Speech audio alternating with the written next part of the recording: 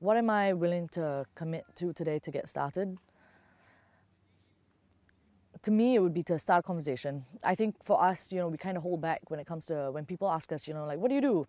To me, I mean, as much as I want to say women's health and women's rights and sanitation and periods, and we're in the business of it, I think we hold back a lot. We just say, we're in sanitation or global health, or, to keep it very broad, because we don't know how we're going to affect someone by saying periods, because, most of the world is still very, very uncomfortable hearing that word, And I think what I would start off with today, moving forward, would just to be comfortable having those conversations with people who, whether or not they're awkward or not, it does not matter, because I think everybody needs to hear that this is a very important conversation that needs to be started.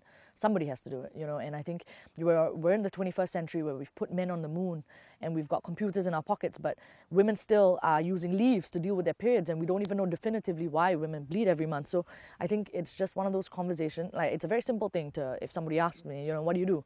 I would tell them that I'm in the business of periods, and it would just be that.